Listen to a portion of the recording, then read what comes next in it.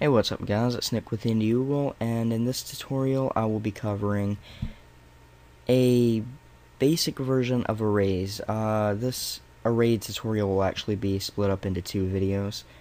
We're going to cover just how to use arrays for this one, and then in the second part we'll be covering basically how to incorporate arrays and loops together to get all kinds of neat results.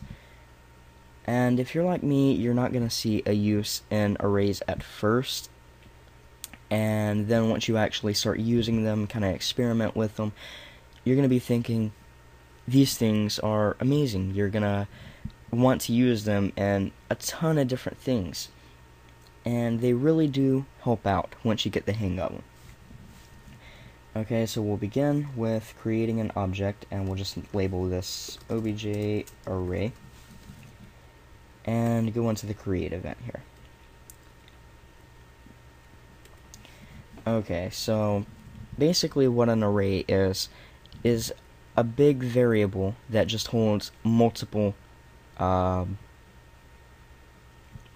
things, like data, like numbers, integers, strings, things like that. It just holds a bunch of stuff. It holds more than just one thing like your ordinary variable. So how you create an array is simple. It's kinda like a variable. So first you need to name your array. For this tutorial I'm just going to name it array, and then add a square bracket and a 0 inside of that, and then you'll set it to what it equals. Let's say we'll just use a name. Let's use my name. Okay, so that is how you create an array. You can add more to it by taking this and copying it and adding or increasing this number by 1, and we'll name this something else like my brother's name, and you have an array. Now what this number is each key in this array is numbered so you can keep track of them. So number 0 in the array is my name, but number 1 in the array is my brother's name. Okay, so let's set up, well actually let's just go to the draw event for 1 and show you how to draw an array to the screen. It's actually similar to a variable again. Okay, so once you get to the string, you just type in the name of the array, and then in the square brackets you type in which you want to show. Like if you want to show my name, you would type in 0, or if you want to show my brother's name, you would type in 1. So let's go ahead and show both of them.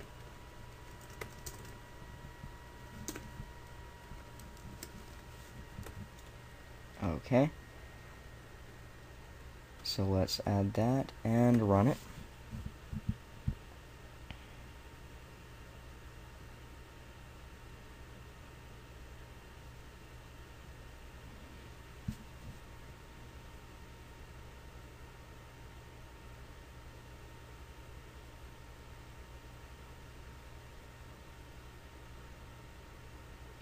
Okay, so you can see that it has output the value of array 0 and array 1.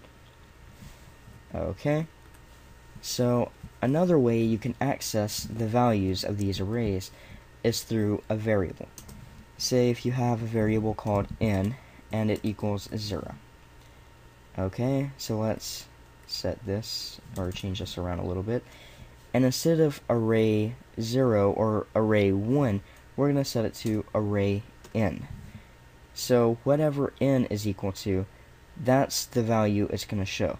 Right now n is equal to 0, so it's going to show array 0, which is a Nicholas. Okay, so we can actually add in another event just to demonstrate this a little bit more. We'll use a key press enter. and we'll type in n equals get integer.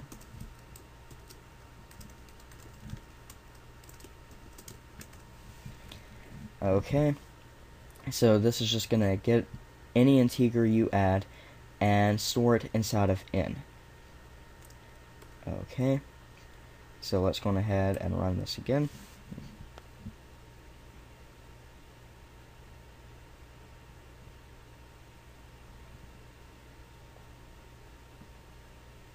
Okay, so right now it says Nicholas, but if we hit enter and type in 1, it'll show Chris. So that's how you can access an array through a variable. Now you might be wondering, what if you enter a number that you haven't used in the array? Well, let's try it. You get an error. That is because this array doesn't have a value for number 50. It just doesn't exist. So you want to make sure that you don't go out of bounds with your arrays, which is fairly simple to do. You shouldn't really have a problem with that, unless you're allowing users to interact with an array, in which case you'll want to make sure they don't type in a number that is out of bounds. Okay, so that should actually be very easy to do. Now let's cover something else. Arrays have two components. You can have a one-dimensional array, or you can have a two-dimensional array. What I've already been over is a one-dimensional array. Okay, so how you set up a two-dimensional array is about the same way. Type in array, or the name, whatever you want to use, and in the square brackets you'll have 0, but this time you'll add a comma and another 0. Okay, so let's use this as kind of a class. We'll have 0 equal to Nicholas, and then we'll go to array 0, 1, and we'll set that to my age, which is 17. And then we can take this and add in 1 to these and change it around to my brother's name, which is Chris, and his age, which is 23. So this is a two-dimensional array. And to access this, it's about the same way. You'll just type in what part you want to access, which is 0, 0. Let's type in right here, name. Copy that and type in age, and we'll use that. Okay, and when we run this,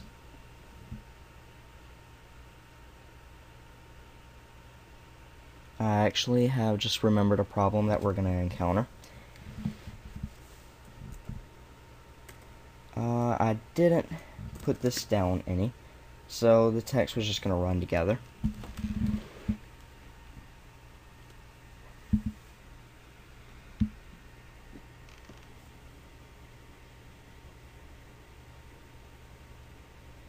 Now, as you can see, it has my name and my age.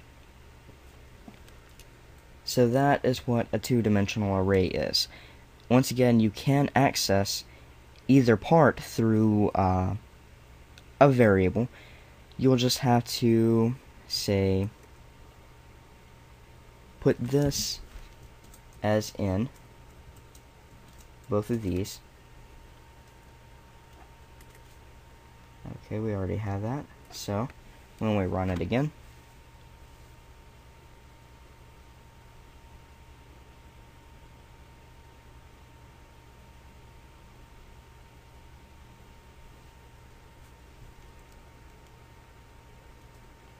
we actually removed n, so let's add that back.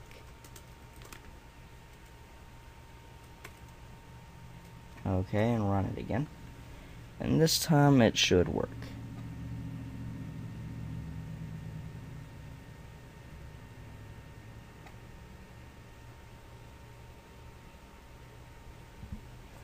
Okay, so when we type in 1 and 0, so that is how you use a two-dimensional array. Now you know how to use a 1 and 2-dimensional array. This is a very basic tutorial. Go on ahead and experiment with it. Just play around, add as many values as you want. Just play and have fun. Get your head around how they work, and in the next tutorial I will be explaining a more complex system of how arrays could be used. So that's it for this tutorial. Please comment, rate, and subscribe, and I will see you next time.